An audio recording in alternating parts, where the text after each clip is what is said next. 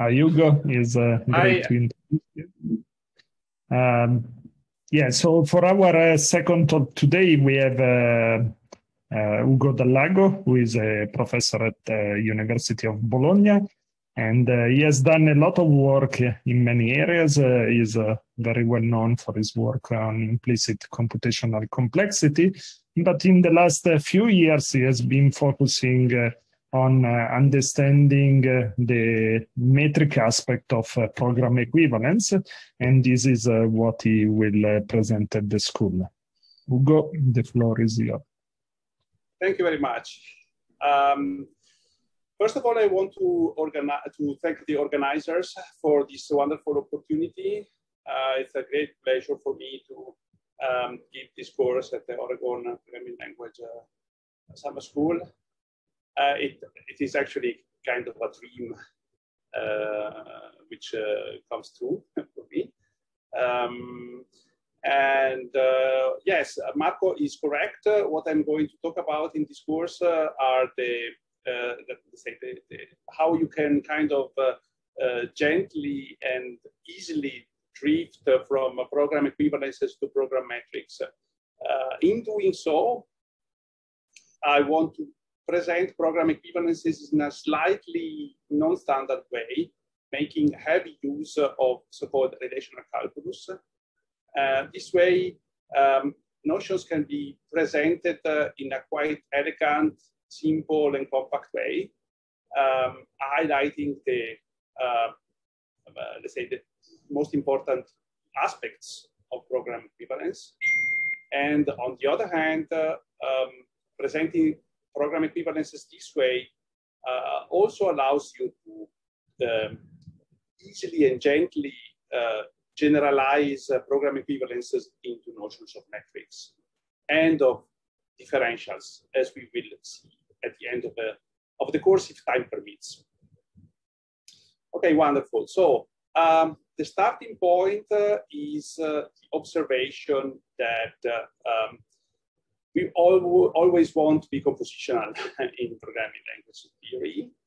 And we are often faced with situations in which, by the way, I'm sorry, I forgot to mention that you can, of course, ask questions in the chat. They will be collected by Thomas Drab. And from time to time, I will ask Thomas to kind of, collect the questions and so that I can take them. And so please, use this opportunity to ask whatever you find unclear in what I'm going to say. Okay, sorry. So I was saying that compositionality is something we always aim for in programming languages. And what I mean is that very often we deal with very complicated programs which interact very heavily internally, namely they are maybe partitioned into subsystems, into subprograms, into libraries, and these libraries and or classes or whatever, they heavily interact with each other in complicated ways, making the overall program or system hard to reason about at a global level. But anyway, very often you want to maybe pick one of these components, maybe a little one, throw it away and replace it with another one. Maybe you want to replace a little program A inside your overall system, little function A inside your overall system, because it's too its complexity is too high, so it causes kind of problems in terms of performance in the overall system. And you want to replace it with B because B is more efficient, takes less time or less space to do its job. But you want to do it typically when you are sure that A and B are somehow in relation. You would like, for example, to replace A with B only when A is equivalent to B. So when A has the same behavior as B. And indeed, this gives rise, as we probably all know, to notion of program equivalence, which is so pervasive and so, I have to say, you can find it in all different aspects of programming language theory, also in verification, compiler constructions, as we are going to see. But then, what's the appropriate notion of program equivalence? There is not just one. That's the point. There are many. And different definitions of program equivalence suit the different needs. You would like maybe to adapt two programs to be equivalent, well, if they have the same notation and semantics, or if they behave the same when seen as doubly transition systems, if they are bisimilar, if they are logically related, if you, for example, put yourself in an higher order programming language. And I'm sure Bob Harper has already told you something about it last week. So when, first of all, a notion of program equivalence is acceptable, and when is it good enough for us? You would first of all like to be sure that whenever you substitute A for B, even if A and B are very different syntactically, the behavior of the overall system does not change. And as I said, program equivalences are pervasive. By the way, it's not true that the only notion of relation between programs which is interesting is a notion of equivalence. Absolutely not. Also, program preorders are quite relevant. For example, in the previous slide here, you could take A as a specification rather than as a proper program, and you would like to replace it inside the partially unspecified system with an actual implementation B. And in this sense, you don't require this implementation B to be perfectly equivalent to the specification, but you want to kind of impose that it is a refinement of the specification A. So underlying the relation between A and B, you don't have an equivalence, but rather a preorder. You can find, for example, program equivalences and preorders in whenever you justify compiler optimizations. You want the optimized code to be equivalent to the original one. Maybe more efficient, but equivalent in terms of the overall behavior. As I said, also program verification can be seen as a form of relational reasoning about programs when you take the specification as one ideal program and the actual implementation as a more complete program. Also program transformations, of course.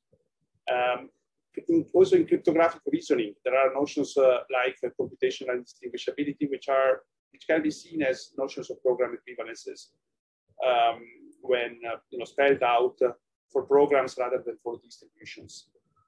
Also non-interference, if you know a little bit about it. It can be formulated as a form of program equivalence, where what matters are the behavior of the two systems when the high-level inputs change while the low-level inputs change. Very good. So, I said many notions of program equivalence are available from the literature. I already mentioned some of them: notational, contextual, CIU, co-inductive ways of comparing programs, trace-based notions of equivalence for programs. And there is no clear answer to the question of whether one of them is the best. There are, on the other hand, precise answers as for whether any of these notions can be considered as the canonical one. And we will talk about that maybe today, I'm sure, actually, today.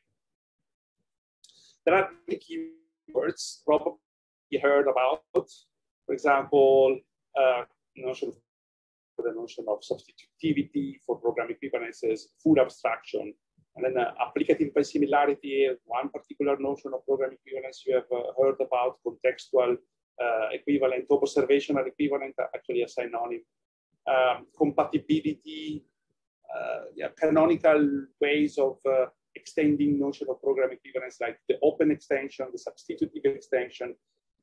These are all keywords we will talk about, and we will try to make their status clear in such a way that the kind of aura of magic some of them have in the peer literature is kind of clarified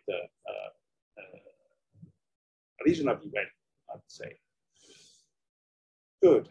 Let's take a look at some examples. So this is like a very simple example. I'm considering two higher order programs.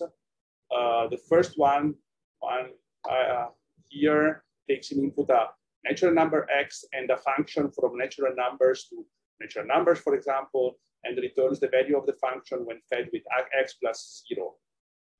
And then, of course, this plus 0 can be easily replaced with just nothing, because, of course, adding 0 to a natural number leaves the natural number unchanged.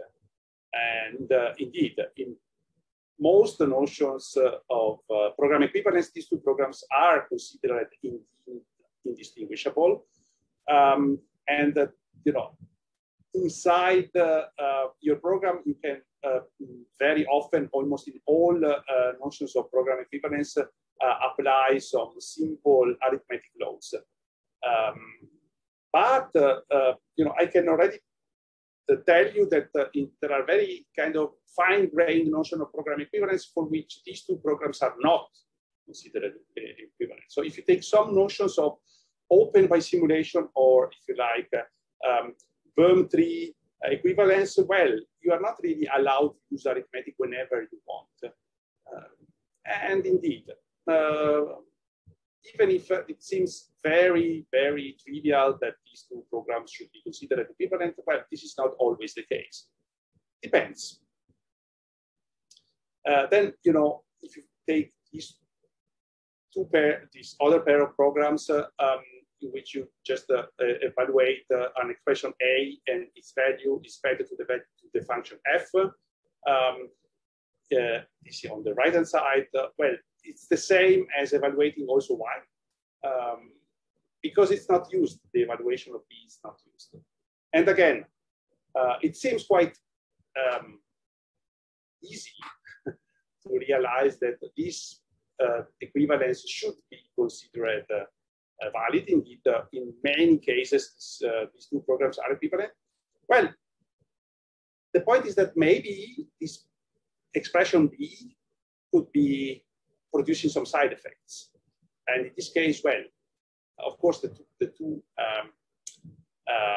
programs are not equivalent. On the other hand, if they are, this can be seen as some kind of dead code elimination, which is available indeed, for example, in purely functional languages. And going to another example, you can, for example, take the program on the left-hand side, which is just a form of addition formulating some kind of monadic style. And you can kind of take a different version of it, modulo some carrying operator, in which you have this auxiliary function bind, which takes an input, a function which adds one of the two arguments to the other. And again, it seems that they are equivalent. And this is, if you like, a form of code inlining. But there are downsides. There are downsides to the notion of program equivalence per se. Why? First of all, program equivalences can be seen as a way of reasoning about the programs, about pair of programs, getting an outcome about the comparison about the two programs. And seeing program equivalences this way means considering just Boolean outcomes. Why? Because whenever you compare two programs, the only possible outcomes are either 0 or 1. Better. the two programs are not equivalent or they are equivalent. There is nothing else. In particular, if the two programs are not equivalent, well, it's the end of the story. Okay. So all the possible pairs of programs which are not equivalent are treated the same in program equivalence, despite it's being like a universally accepted form of reasoning for programming language. In practice, however, there are many pairs of programs which actually behave very, very similarly, although they cannot be considered as equivalent. And sometimes these programs are, as we will see soon, they are used in contexts like the ones I mentioned before, namely program transformations, compiler optimizations. This is getting more and more. Getting more and more common. So why not replacing this set here? So the codomain of our kind of comparison operator, richer set, maybe a numerical set, in particular a set with more elements, or with a richer structure. Why not? This way you would kind of be able to evaluate the similarities and differences between programs in a more informative way. And there is also another point about program equivalence, which was kind of implicit in what I was saying, and which is taken more or less for granted in most of the literature, which is that the independence on the context. So two equivalent programs are very often required to behave the same in all possible contexts. We were saying exactly this in the first slide. So whenever A and B are equivalent, well, they behave the same independently on the context C, the rest of the system in which they are placed. And often, you know, the relation you have here is the same as the relation you have here. And indeed, this is nothing more than the definition of what a congruence relation is if you couple it with the requirement of it being an equivalence relation. The point is that, you know, it is safe to transform A to B in a context C for which the discrepancies between A and B are not visible. For example, C, well, it simply does not feed the whole, either A or B, with one of those values for which A and B behave differently. And so, well, this information is simply not there in program equivalence. And so it is kind of natural to think about how to overcome this second problem, let's say. For example, you know, even if you take classic examples, very old examples from numerical analysis, from numerical computation, well, you can already see what I mean. Because if you take the integral of f between A and B as the specification of what you want to do, and you take like one of the many possible ways of computing this integral numerically, so by subdividing the interval between A and B in n little subintervals, and then, well, taking the value of x, well, in the middle of these intervals, and then using the usual Riemann style integral, taking the usual Riemann style integral, but only in an approximate sense. But if you do so, you soon realize that the one on the right is not a refinement of the specification of the left, because it introduces some error, okay, some approximation error. So the two are not in relation the way we usually put programs in relation, program and specifications in relation in program semantics. And indeed, these are not equivalent. even if the differences in outputs are just the numerical errors. So you would like to kind of keep them into account when you compare them. And let's go even, to an example which is even more problematic from this point of view. Suppose, for example, you want to replace a subroutine in your program which computes the sine trigonometric function with another subroutine which just computes the identity. And the first question is, does it make sense? Actually, the two functions computed by A and B, if you interpret them as just functions between real numbers, they are pretty different. They are very different, actually. And in fact, the two programs are not equivalent in any possible meaning of the word. Moreover, and this is not the same thing as we have just seen with the integral, the outputs are not just close to each other, they can be arbitrarily far away. Particularly if you take an x which is big enough here, or an x which is big enough, but on the other side of the diagram, well, sign and the identity are very far away. On the other hand, if the context feed A or B with an input which is very close to 0, well, the two, we all know, they behave very similarly. Not only their value is the same, but their derivative is the same.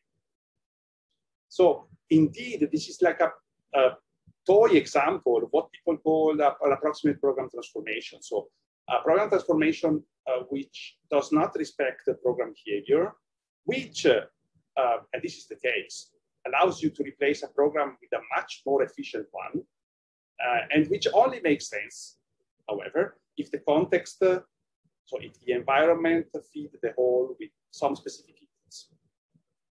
But in this case, inputs very close to 0. Further examples. This function on the left is like the inverse square root of x. And the function on the right here is just a linear function, a silly, apparently innocuous linear function. Actually, this is a program transformation which is similar to the previous one, but contrarily to the previous one, it is actually used. I took it from the literature on approximate program transformations. And indeed, it is valid only if the context fits the whole with a value of x which is very close to this interval. Okay? Is it like the only thing you ask to the context? Well, no. You also want the context not to be able to kind of amplify the differences between the output of A and the output of B. Okay. So if you want to replace A with B, well, you need to be very careful and about what the context feed the whole with and what the context does with the output received from whole. Okay, and these are advanced examples. I don't think we will be able to treat techniques able to justify them, but just to stimulate your curiosity. That is a technique called the loop perforation, for example, in which you replace a for loop with another for loop in which one every k iterations is taken instead of all iterations, like in the original program. So you skip k minus 1 iterations every time. And this is quite an improvement in terms of performance, of course. When the, let's say, the body of the for loop, this is the one you see here, of course, this is not the case. But when the body of the loop is kind of not so sensitive to changes, when in particular, when you're doing consecutive iterations of the for loop here on the left is more or less similar, okay, then skipping some iterations, well, it could make sense. And indeed, loop perforation, although it's very fragile as a program transformation, it can be used, and it is used. And this is another example of a way of computing the fast inverse square root. Again, this is like a function which only involves arithmetical operations. There is nothing like the square root, an explicit square root computation here. What you get is not always so close to the actual inverse square root, but it approximated quite nicely. And indeed, that's the way the inverse square root was computed in an old title game from the 90s that some of you might know. Okay. So, let me go on. Maybe I see there are many questions, but I think I will take all of them at the end of these slides because they will soon be over. So a paradigm shift is needed here. And the paradigm shift, what I mean by the paradigm shift is that, well, differences should become kind of the meaning of programs. Normally, what you focus on program identities, on the program meaning, and the identity of a program just allows you to dub whether two programs are equivalent, whether they behave the same, while differences are generally not taken into account. They should become part of the meaning of the programs, if you like, or they should become part of your semantic frameworks if you want to be able to justify the program transformation we have just seen. And on the other hand, the context matters. Particular, whenever you require your program transformation to work on all context, something is lost. And so, rather than taking the situation, the scenario we had at the beginning of this lecture, in which you substituted A for B for all in any possible context, C if A and B are equivalent, we should kind of switch to a different scenario in which A and B are put at a certain distance, delta, which can be, for the moment, can be anything, and C is kind of dubbed as being sensitive to changes according to epsilon. For the moment, it can be anything. And when you plug C with A and C with B, you get two overall systems which are at a certain distance, which can be computed from delta and epsilon. So the circle here, again, it can be anything. It could be the sum, it could be a logical operation, it can be even more than that. And for example, you could think about justifying this way the program transformation between sign trigonometric function and identity by saying that the way the context is sensitive to changes is captured by just one number, which captures the fact itself that the context feeds the value, the whole with a value close to 0. But the distance between A and B is not anymore a Boolean. It's not even one single numerical value, but it is a function. A function depending on the actual argument, which tells you how far the outputs of the two programs could be. And this could, in this case, be the difference between y and the sign of y. Maybe you can take the absolute value of all this. But what is crucial here is that from these two guys, from epsilon and delta, by just applying one to the other, you can get that when the context behaves right way, but when it is benign, well, you get distance between CA and CB, which is small. Okay. So this is something that we will probably see maybe at the very end of the course. So there is a long way to go there. We want to first of all understand what program equivalence is properly, what a program metric is properly, and then take a look at this. And yes, I want to briefly mention that there is a fundamental tension going on here. There is a fundamental tension because well, there are many ways of defining epsilon delta, right? You could define epsilon delta whenever you like. For example, in program equivalences proper, delta is just a Boolean value, and epsilon, well, it's nothing. You don't need it. All contexts are sensitive to changes the same way. Whenever there is a change in the whole, they notice it, in a sense. But you can take delta and epsilon as being real numbers, and this is what happens in program metrics. But for example, program metrics would not allow you to justify the distance between sign and the identity, because the program metric tells you that two programs are far away from each other based on a single real number. Okay.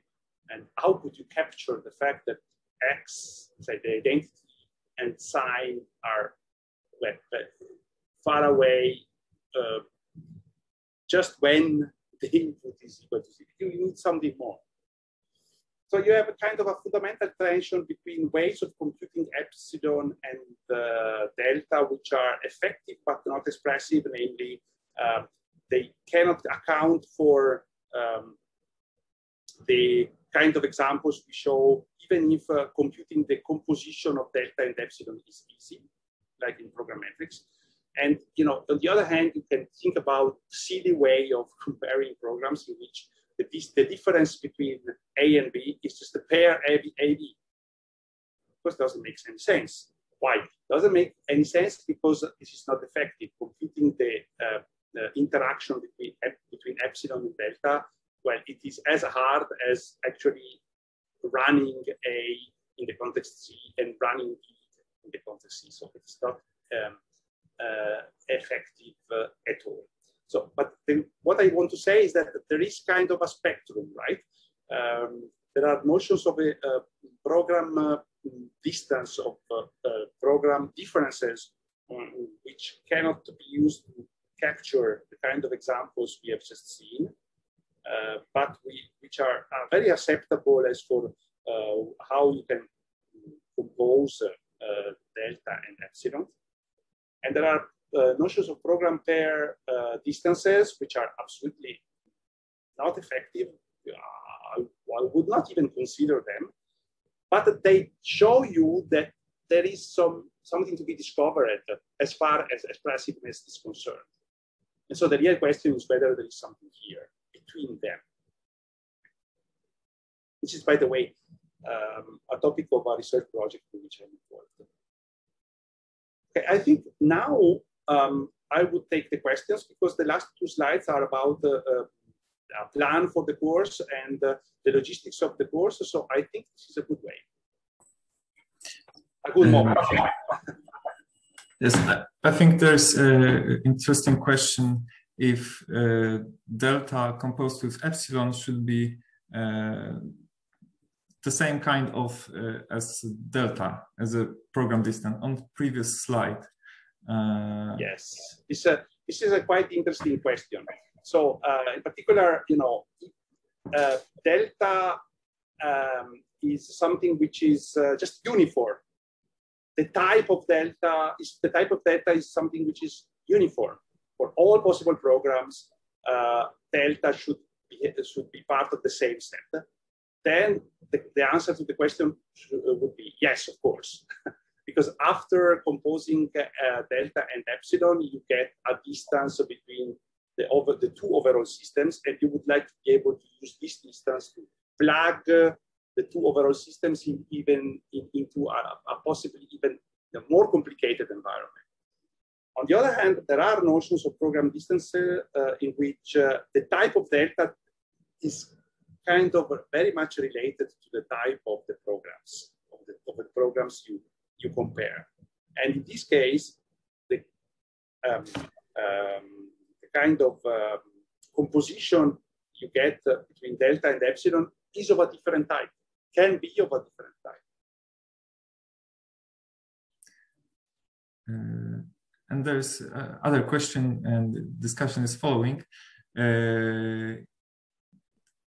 What are the cases when we would like to have these functions continuous depending on context? Is there?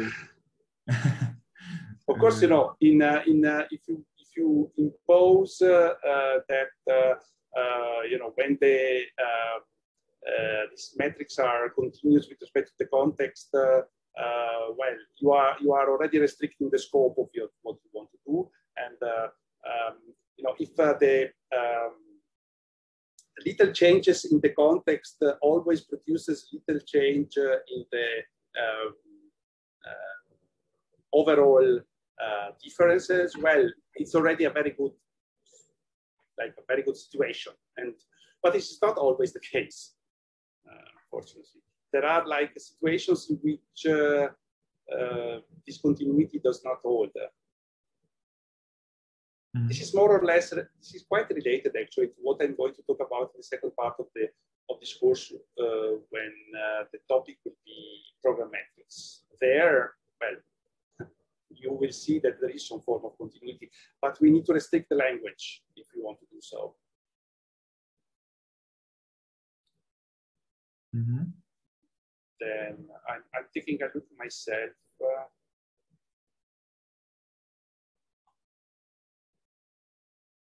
I don't see more at the moment, I think. Yes, I don't think there is like yes, yeah, I don't see any.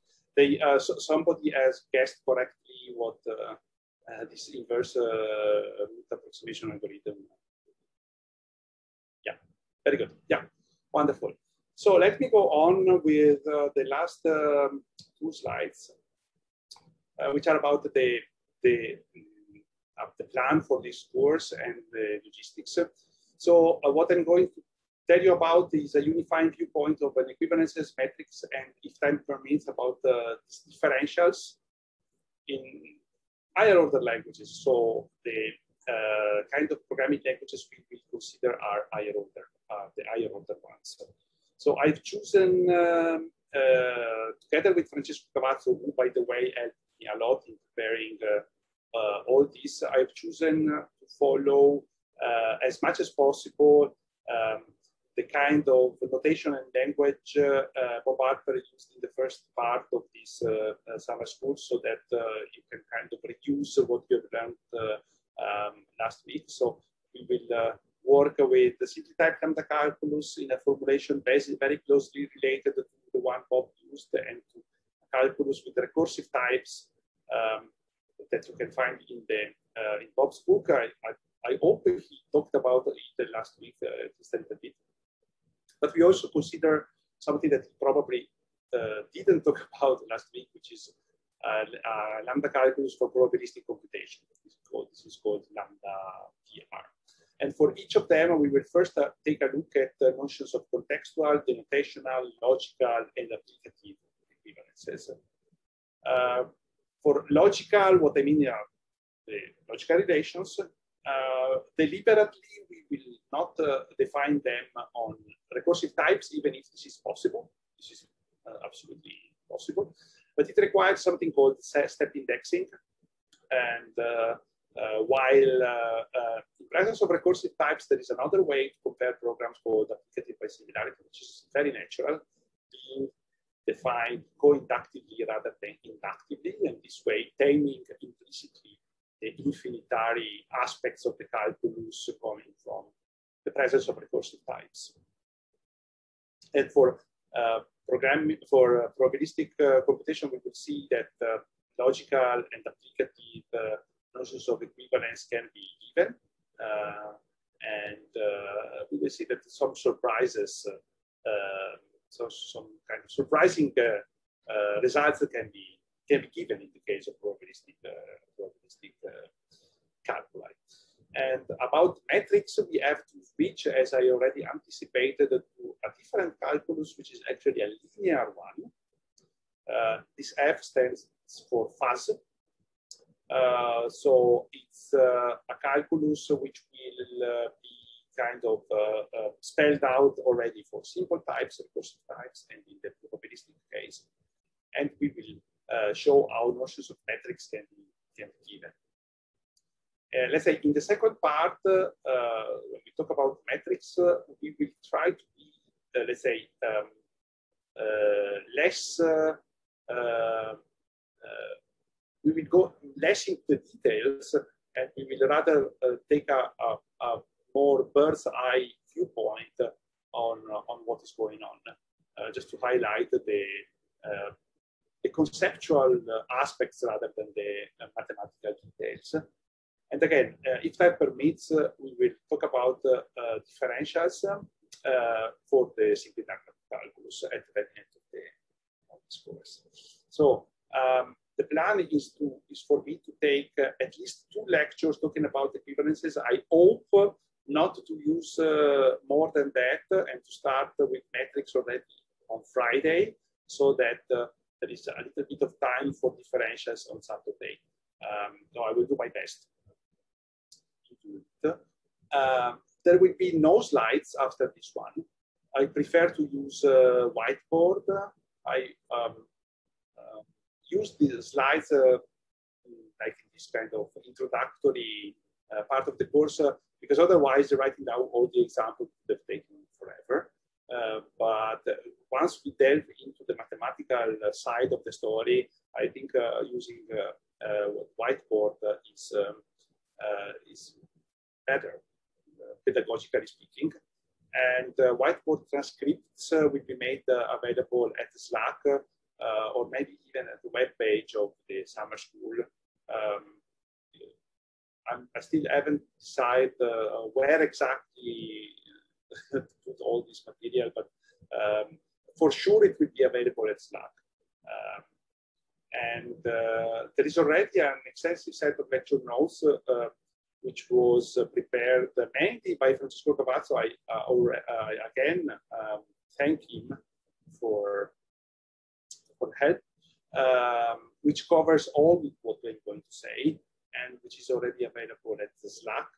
I apologize in advance because it has been written like in the last month and a half. So it is a pretty new and fresh set of lecture notes. So I'm sure it will contain, they will contain a lot of typos and dangling references, but I think that like most concepts are already spelled out in a decent way. And if you want to let me know about, let us know about typos and missing or mistakes or dangling references or whatever, we would be very glad. And yes, so I think most questions have been already answered, but maybe there are questions about this,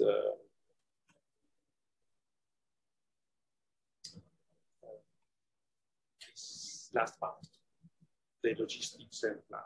If not, there is one more question now on Slack chat. Is parametricity one kind of equivalence? For example, here we on chat have a type for all A to A. I would say that parametricity is rather a way to derive equivalences between programs rather than an equivalence between a notion of equivalence between programs itself.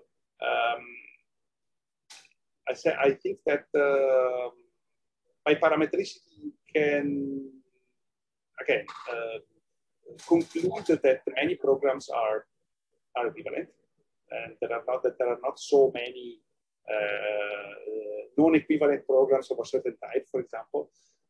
But the underlying notion of equivalence is not given by parametricity itself, at least as far as I conceive parametricity. Then, one may wonder whether what it means really. To me, parametricity is a technique to get equivalence results rather than an equivalence, a notion of equivalence itself. But of course,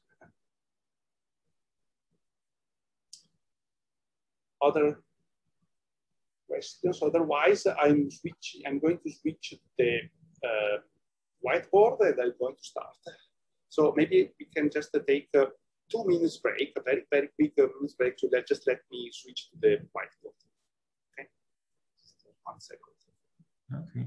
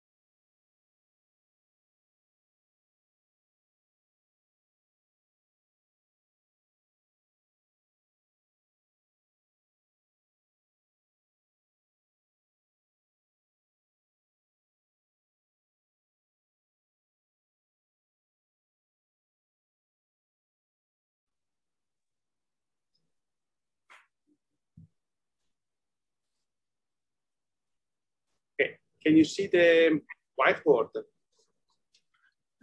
I can see blackboard and blackboard. Yes. Yes. I mean, I should call it a blackboard. Yes. I prefer to use black as the background color because I think it's less. At least myself, I prefer because it's otherwise after a while the white. Oh, you can see the whole screen. Oh. Yes, blackboard and. Oh, I see. So I don't want to do it. Let me just.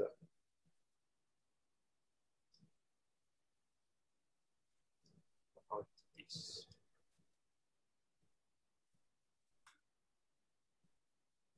Now you can see just the white, the blackboard, or.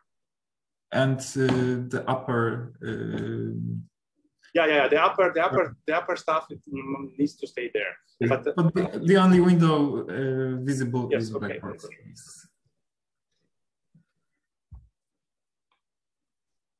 Wonderful. So, let's start. So, when we want to play with the program equivalence, what we want to do basically is to play with relations. Okay. So the basic object of study is the one of annihilation.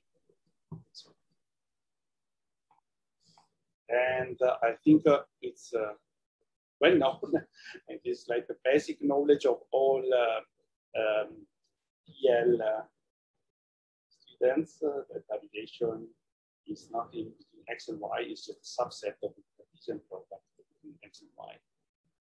Okay, and as such, it is a set. So you can compose a relation by taking union, intersection, all the set operations. Okay. But there is another way to compose relations, which is the one of the given by a relation composition.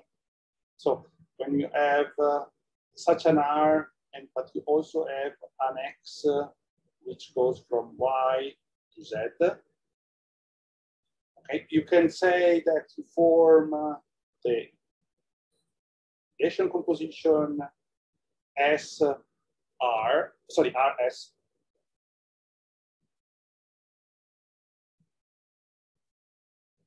You first get R and then you get S. And this is defined by stipulating that X is in relation with Z if and only if there exists a Y in the middle such that x r y and y x z. Okay, so this is not just the set operation that you can use on relations. You can also go beyond that and have some kind of operations typical of relations, which comes from the fact that they are relations are not just arbitrary sets, but they are subsets of the Cartesian product. There is one other observation which is quite important and but very basic. So if you take a rel xy as the set of all relations between x and y, well, you can give this set the status of multiplex y, because, well,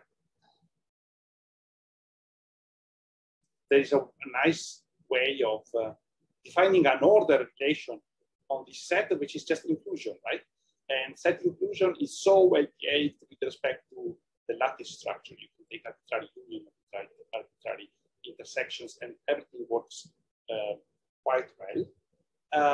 So this is nice because it allows you to define relations by taking the least and greatest fixed point due to the Nassar-Tarski theorem, precisely because you get a complete lattice. And there is another nice way to define relations out of existing ones, which is so-called relation transposition. So you can take the transpose of a relation R when, let's say, R is from X, Y, and it is defined as there's Yx such that Xy is in R. So you just reverse the relation, if you like. And but why do we care about doing all this? Well, there is nothing fundamentally deep in what we are doing, but this gives us a very nice notation and a very nice language. For example, axioms that we often want to impose when we define notions of program equivalence or program pre-order can be easily spelled out as inequalities, okay, in this domain. So reflexivity, for example,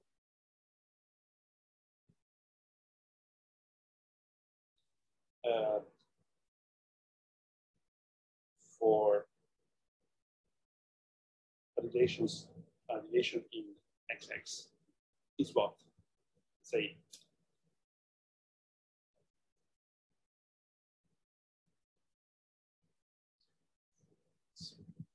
relation R in XX.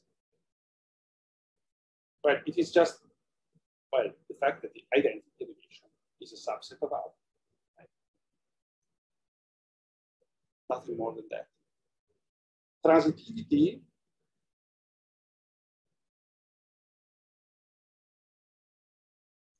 for R and S for well, R.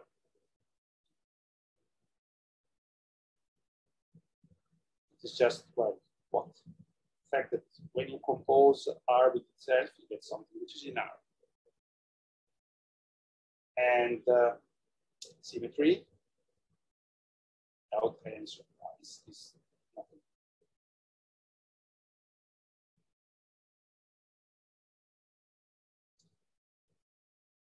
R transpose is. So that's the basic vocabulary that we will use. But we need to first of all spell it out for programming language, for programs, for terms in a sort of programming language. Okay? Because there are not only like the kind of operations we have described. So the relation composition, relation transposition, etc. There are also relations and operations on relations, which are typical kind of, that comes from the fact that we want to define the relations on terms, on programs. And so we need to set the ground for that. So we just take an intermezzo, if you like.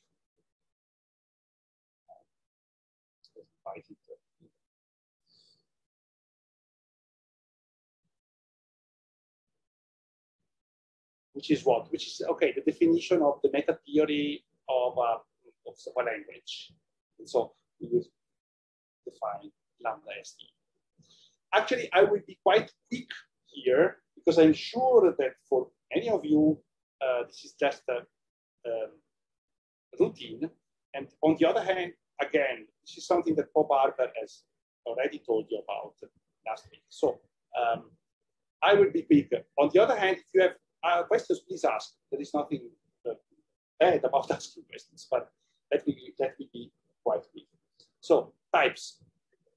We take types generated by booleans, unit, pairs, and arrows. Then there are these are types. Then there are terms. But terms will be kind of split into two. We will syntactically separate the values and computations. And let's first consider values. Values are, as usual, indicated with W.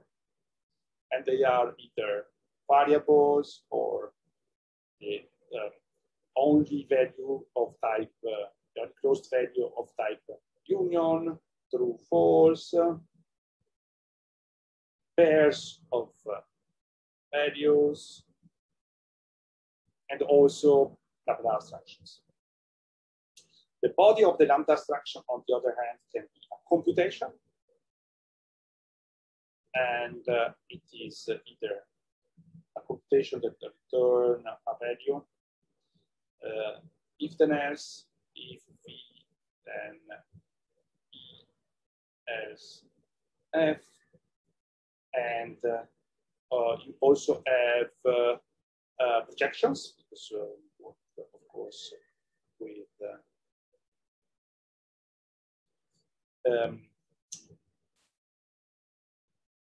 pairs, and we have applications, but applications are only defined when the functions and the argument are values. So this means that the language we are going to use are so-called fine-grained. So it's fine-grained and called by value. This has the advantage of making the meta theory like less bureaucratic, even if nothing is lost in terms of expressive power. And if you get the application in this particular form, it is of course clear that we need something more. In particular, we need the alert.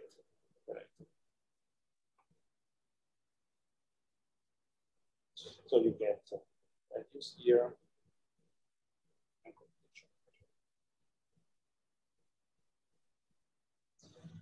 Okay, wonderful. So this is like, as I said, this is the fine-grained call by value methodology.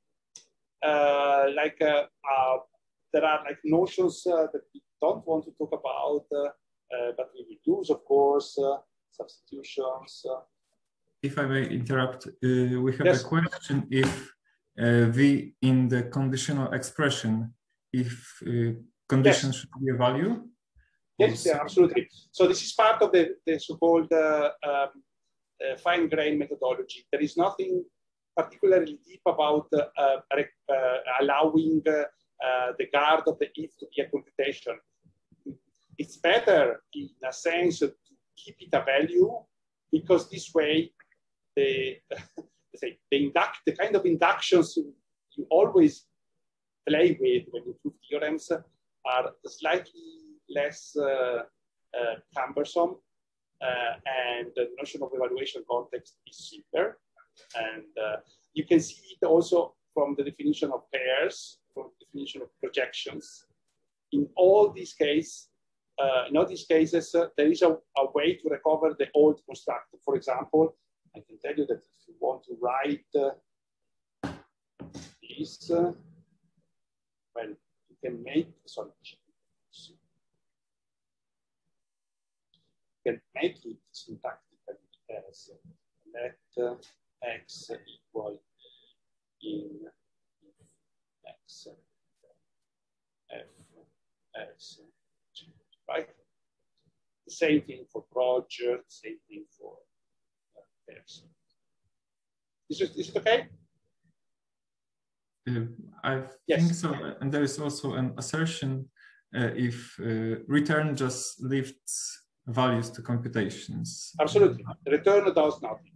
It just turns a value into a computation. Nothing strange. This is the advantage of. This has the advantage of, by the way, allowing you to smoothly drift towards effects, at least the algebraic effects. In particular, when we will endow this language with probabilistic choice, well, it will be very, very, very simple to do it, and it will be absolutely no problems. And there's also a note about that we have not computation type, but I think with typing rules we'll. Yeah, indeed, absolutely. There is no, there is nothing like a computation type. We can keep the language of type reasonably simple. On the other hand, you need, we'll talk about it in a moment. You need two motions of type judgment. Mm-hmm. The one for one for values and one for computation. So whenever you tab a computation as typeable, you are implicitly putting something, a marker around the type, right? And this tells you that this is like a computation type implicitly, but you don't need to do it explicitly. That's the point. You can do it kind of implicitly. And indeed, the next point is to discuss is I was telling you about substitutions, but this is absolutely not problematic. Say you can write things like this, and these are nothing more substitutions.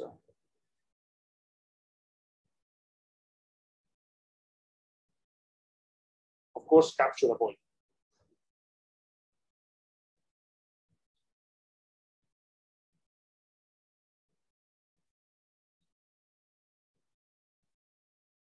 About typing, let me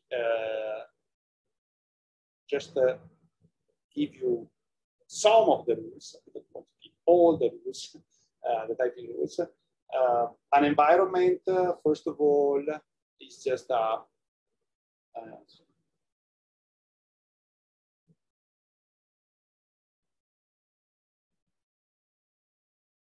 partial function of variables.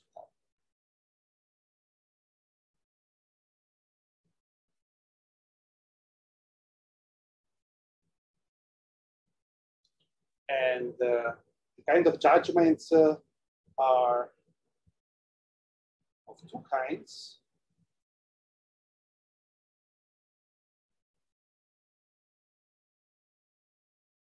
So these are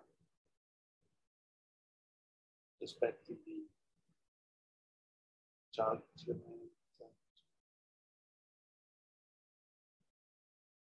for values and computations.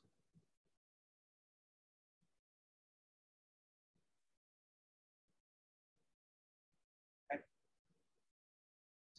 And typing rules, let's say examples of typing rules are maybe we can consider the let construct, which is interesting because takes a computation, then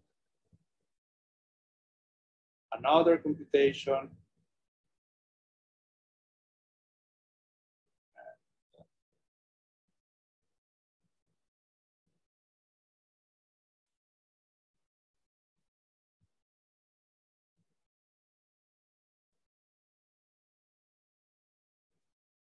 it gives you a computation. And well, the application,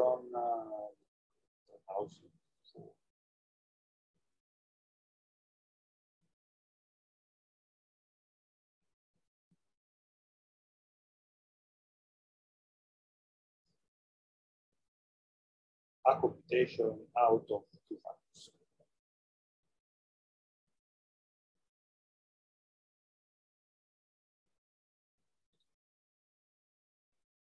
Okay. Do you have any request for other typing rules? I don't think there is anything deep going on here with respect to what you probably and hopefully already know.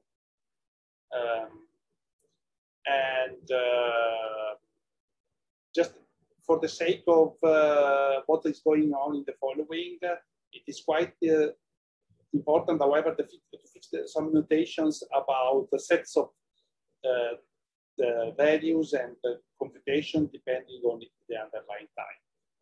Okay. So without giving the actual definitions, we can form sets of computations as follows.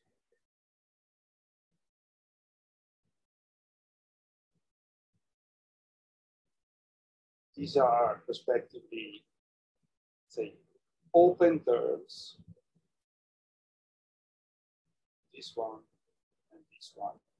And this is a close. See,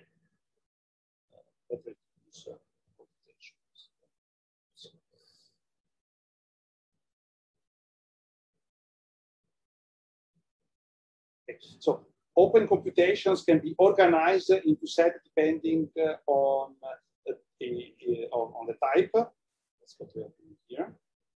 Taking also into account the environment, this is what we are doing here, or only restricting to closed computations, so computations which are typable in the empty environment. If you want to do the same about values, well, there is nothing so deep. You just do exactly the same.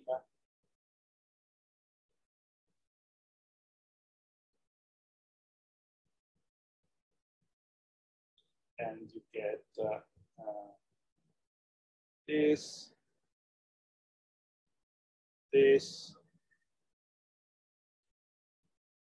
and this. Absolutely nothing. But it's important to, to kind of fix the notation because we will play with these sets a lot in the form.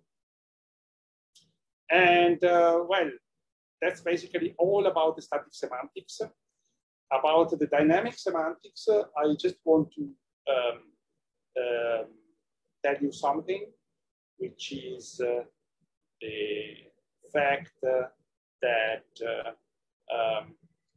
we can define the actual dynamic semantics, so the operational semantics, if you like, of calculi similar to this one as follows.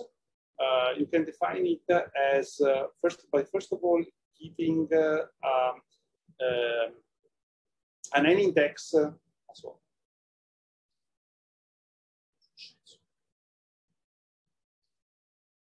You can define a map, which is actually not one single map of an indexed family of maps, which goes from what? Which treats all possible set of closed computations and returns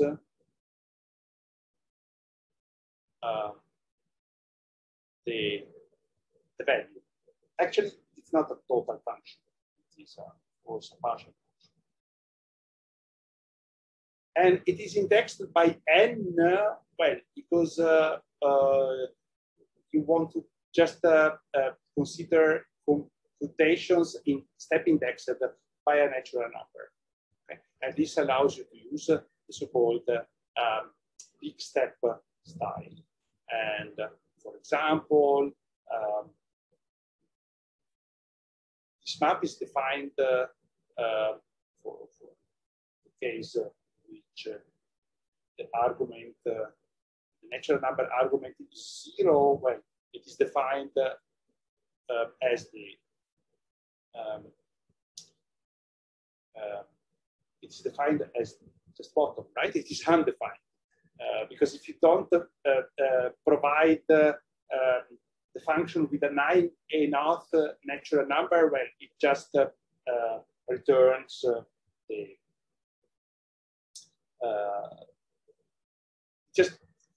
that doesn't return anything. It is undefined.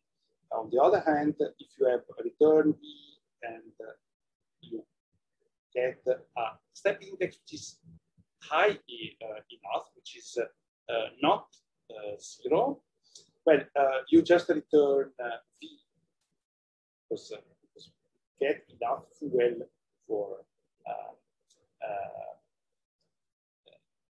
getting the actual value, and the fact that it is it is not undefined, but it's like the actual value of the function is often denoted with just. But if it confuses your ideas, you can just think about it as this one. And for example, you know, you can think about how to define the projection.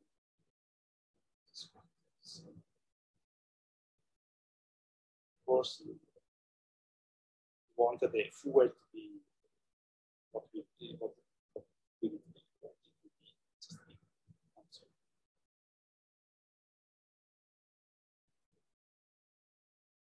etc. The only interesting case, all the other ones are really very simple, is the one on the left.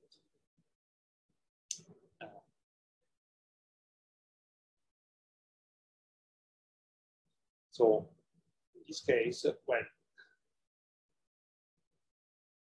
you need to be a bit more careful. You return f, the semantics of f, where v takes the place of x, indexed with a slightly smaller natural number, if the semantics of e on n is just v, and bottom of x. Okay. So this way you can get an actual inductive definition without having to use like derivation trees, etc. By just parameterizing the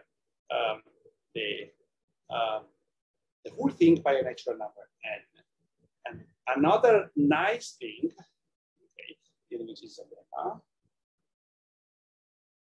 and I think I'm going to finish soon, right? Because it's going to finish at 9, and a lot more, but let me cover it a bit tomorrow. So the sequence of the maps.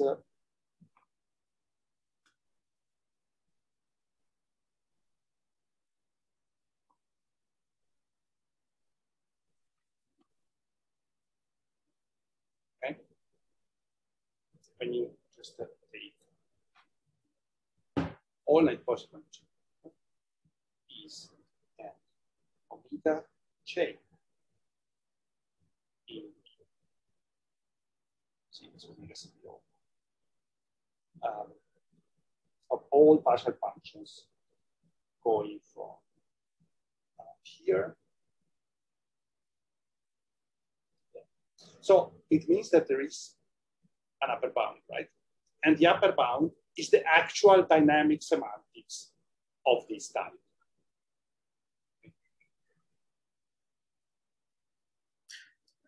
maybe I will interrupt again yes. because we have some questions about indices yes, I think and subscripts. Yes, absolutely. Let me just write the definition. Stuff.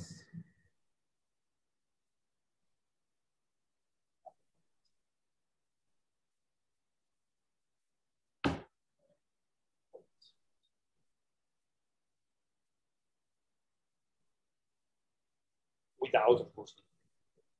And that's the actual semantics.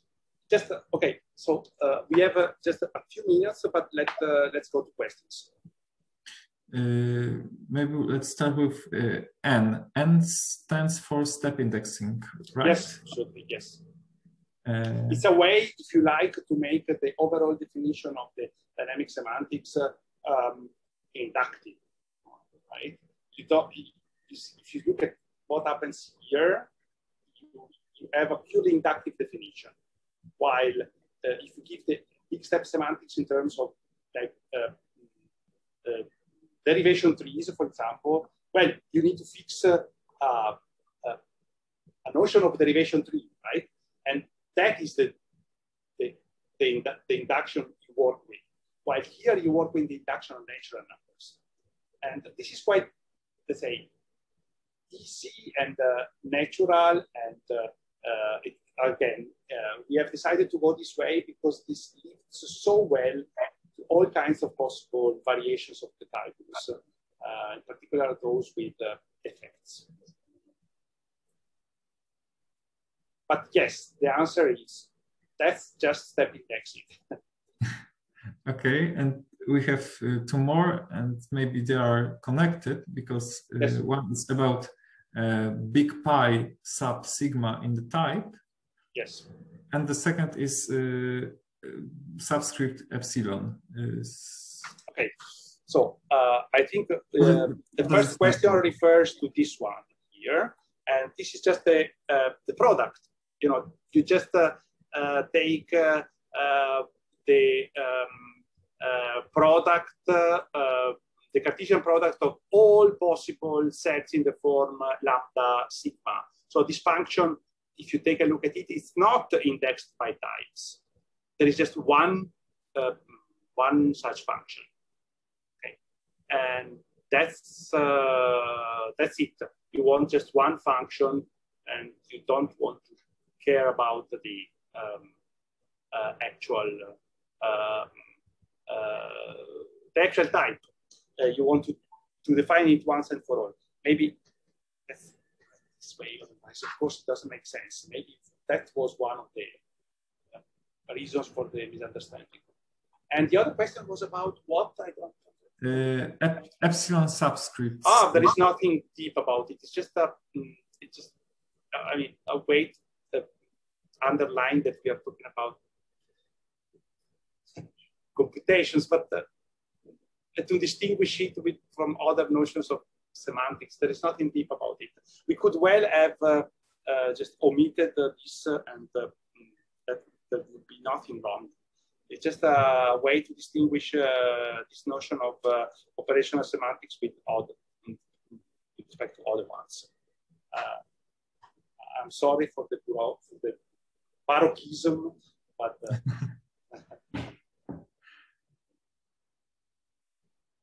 other questions? For example, here I just noticed that I forgot the first things.